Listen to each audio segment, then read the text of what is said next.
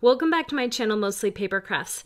In today's video, I'm going to share with you the November Scrapbook and Cards Today Sampler and all the stuff I'm going to make with it. Usually I end up making between 10 and 20 projects, and I have a feeling that today will be no different. This is the November 2021 SCT Sampler. I love getting these in the mail every month. It's always such a great value. There's always fun surprises, and I love doing these card challenges. So we always get one of these quote cards with the word of the month. My word of the month unfortunately came broken, but if I choose to use this on a project, I can easily glue this back together. But of course our word is grateful. And on the back, we can see the different companies that are represented, and we can see all of the different supplies that are included. So it looks like most of our stuff is from Pink Fresh Studio, and then we've got a couple of things from Honeybee Stamps and a stencil from Hero Arts. So we'll take a look. So all of this ephemera and these stickers are from Pink Fresh Studio, and some of these will make more sense than others on my cards. I'm currently reading. I'm going to have to be really creative if I'm going to use that on a card. But these would be great in scrapbooks. I have not been keeping up with my scrapbook, unfortunately, but it's on my list. Lots of cute stickers here. I really like these enamel dots. We also get these little gems. These are from Honeybee Stamps. And Honeybee Stamps is also included, they've included some paper this month, and this is really neat. So these papers have really interesting patterns on them.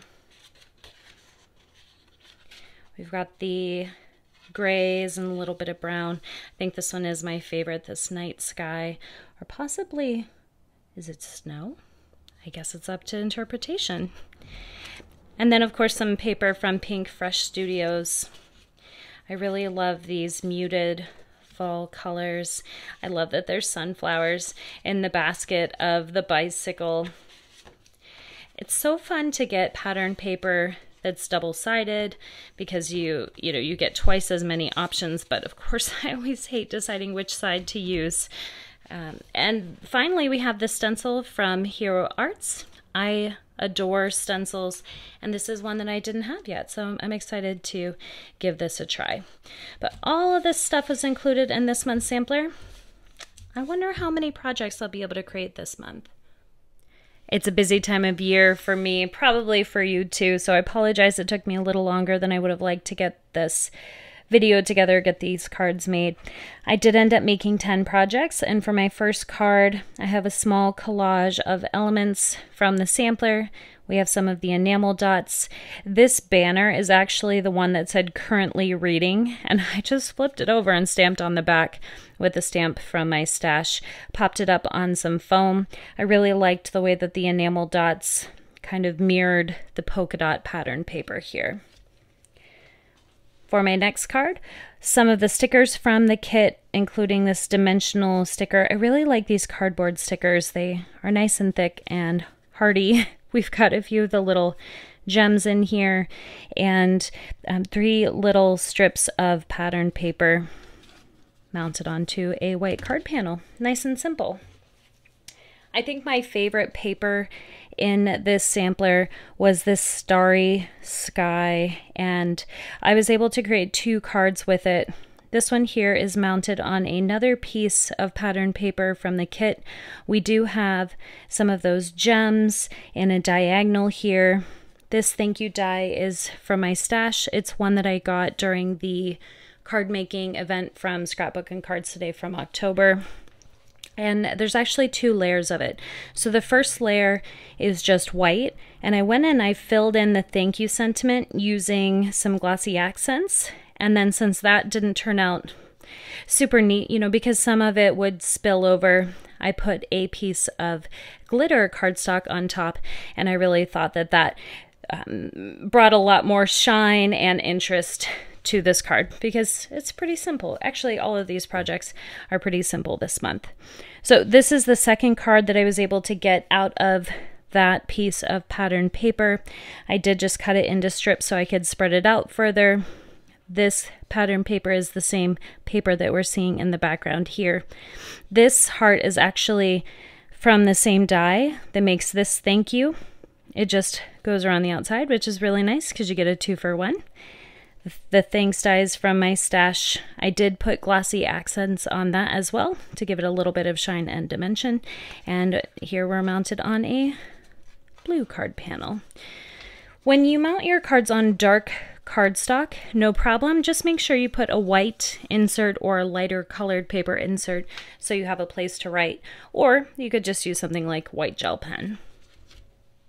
The next few cards are kind of like a fall theme, and I thought it would be really fun to put some jute on these, but I didn't have jute. Well, I did have some kitchen string. This is like packaging string. We just keep it in our junk drawer, but I thought, oh, this actually, the color is not too bad. This should work out just fine. So this thankful sentiment was included in the kit. I have it popped up on some foam.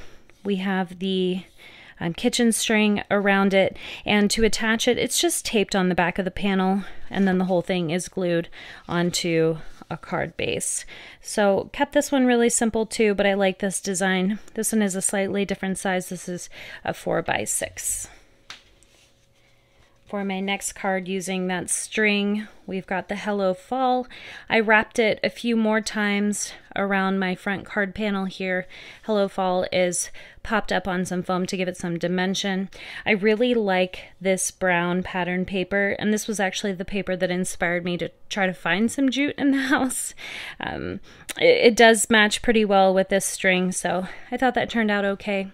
This card is mounted onto a craft card base, and I really like the string and this brown paper with the craft. This other paper in the background here is also from the kit, and I loved those flowers that look like they're stamped and not colored in. A grateful card with some more of that string. I loved this brown wood grain paper. I thought it matched really well with several of the different papers in the kit. I did die cut a small piece using a heart die from my stash. This is popped up on some foam to give it some dimension. The grateful die is from my stash as well.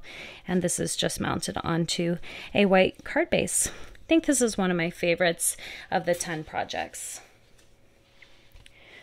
One more using the string. This one just has a single strand here. We've got several different papers from this sampler mounted onto some cardstock. The thank you die is again from my stash. I cut this one out of a nice navy blue, and I thought that went really well with the blue in this pattern paper. I actually really enjoy this golden brown with the blue, and I think that's a color palette that I'm going to use again in the near future. For my last two cards, I was actually inspired by a friend that I was crafting with yesterday. She was telling me about how she makes her Christmas cards, and sometimes she just does a front panel and writes the message on the back. And I thought, wow, that would be really great for some of my projects because for one, they take up less space because they're not mounted onto 2 more layers of cardstock. And for another, I mean, if I'm just writing a quick note to someone, why does it really have to be a folded card base? So I was inspired by her to create these last two. Really simple here. I liked this red square pattern paper.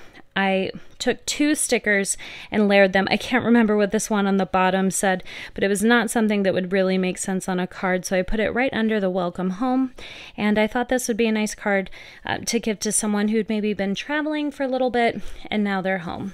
So another thing that I really like about just doing a 1-layer card is that if you have a double-sided pattern paper like this, then you still get to see that other pattern on the back.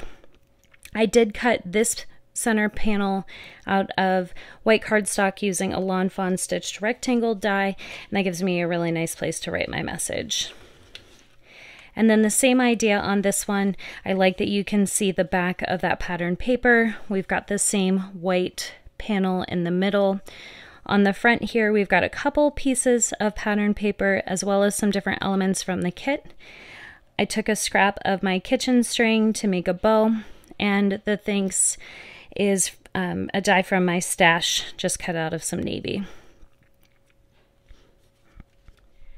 After I made those 10 cards, this is how much I had left, which is much more than normal. Most of these pieces will go into my scrap pile where they will get used in a future project. Some of these little ones, these are just going to get tossed, but most months when I have time, I like to try to use every little piece. I know I could have made more projects, but time is of the essence, and I really want to make this feasible for myself. I want to be able to keep creating and not feel like I have unrealistic goals here. So I still have some left over from this month, and I was able to create these 10 cards. I hope that you were inspired by my creations to make some projects of your own, maybe even trying some of those one-layer cards, maybe pulling some kitchen string out of your junk drawer. I really need to get better about sending cards. I made a bunch of thank you cards. I have a lot of people to thank for things in the recent months, so I need to take some time, send some cards, and then it's time to make some Christmas cards. I'm kind of running out of time on that too. I hope that you have some time to do some crafting and get out of here. Go make something beautiful.